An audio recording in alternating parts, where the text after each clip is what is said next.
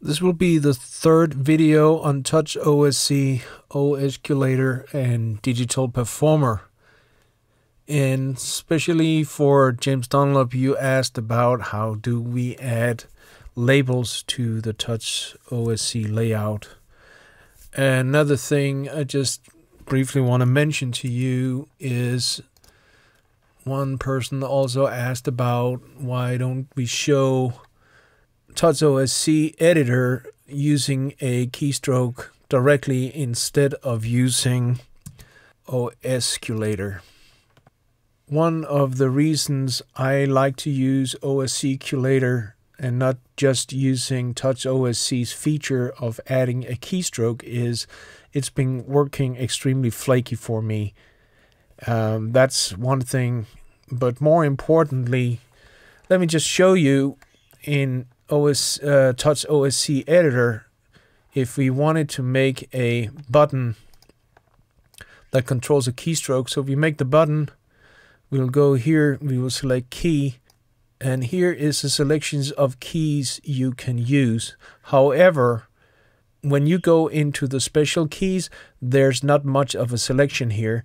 Like brackets, left-right brackets are used quite frequently in some DP shortcuts. It's not available here. So apart from being a little flaky, I don't have the full flexibility just using TouchOSC editor. But more importantly, when we're looking at OSCulator, one of the things here is we can also target special applications. As you've seen in a few moments, we will make another button with a label and use OSCulator is that you can target a special application for that specific button, which means that on our layout we could add another page. We can controls like Melodyne or another, if you run Contact in a standalone mode, or Mach 5, Falcon, whatever, that you run those in standalone modes and you want to set up controls in your OSC on your phones or tablets, you can do that with OSCulator. So that's so much more flexible going that route. But anyway, let's go back here. I made this button.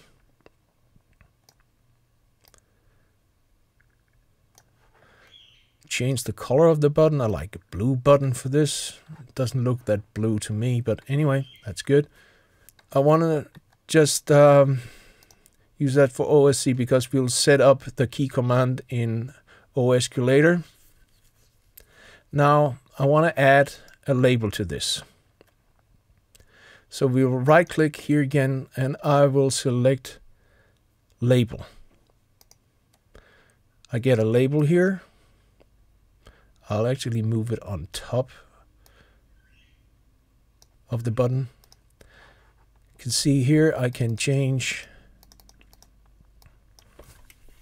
the text in there, and I'll call it ZTS. So I will use this for zoom to selection. You can select the size of the font. So I'll make it really small. Let's zoom in a little bit so we better can see what we're doing. I can make it as small as I want. Just want to have that sit right here in the center of my button. Okay. We'll save. We'll hit sync. Go to the iPhone. Double click. Select our template. Click add. Select the host. OK to override. Click back to TouchOSC and click done. And now you see I have my button there with my label in the center. Click stop sync. Oh, sorry. One thing I forgot was the name of the button here. It's just called push 1. I should have renamed it. Let me rename it right now to zoom to selection. So there, no spaces, all lowercase. Save. Let's sync this. Double click the dot on the iPhone, go to layout, click add, select the host, click OK to override, go back to TouchOSC, click done. Okay, we'll stop sync. Now we'll go to OSCulator. I'll touch the button on my screen, and now you'll see it added the zoom selection button. When we click it, we will set it to do a key combo. And now let's go to DP, just check the shortcuts that assign to zoom to selection. So I got the commands here, so zoom. So zoom to selection is Option, Command, and S. Let's go back. OSCulator. Make a new one. Option, Command, S. Click OK. So here it is. We will select Run Digital Performer, our default target. Digital Performer. Now, one thing I haven't talked about in the previous videos, also here on the right side, you see you have a column called Memo. So I can double click here and make a label here called Zoom to Selection, so I can remember what all these key combinations are doing. So this was add one mono audio track, and this one was open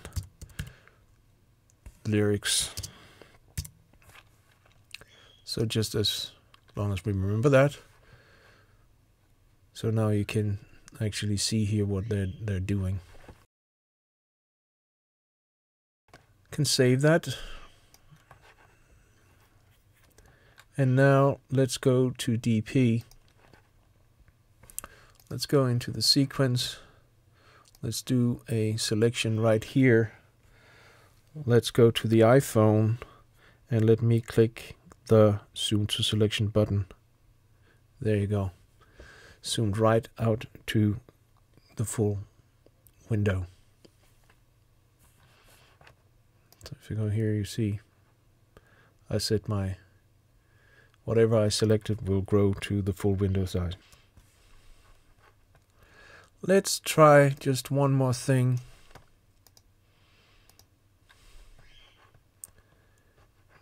Make another label.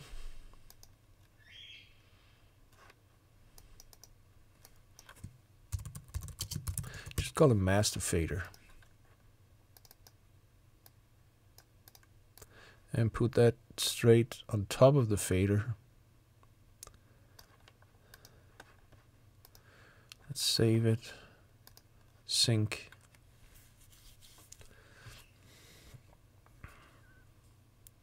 Double click the dot to open the settings on the iPhone. Click the layout, click add. Click the host, OK to override. Back to TouchOSC settings and click done. Let's stop sync. Let's go to DP and the mixing board. And on the iPhone, let's see how it works with the label sitting in the middle of the fader. Let's see, totally works.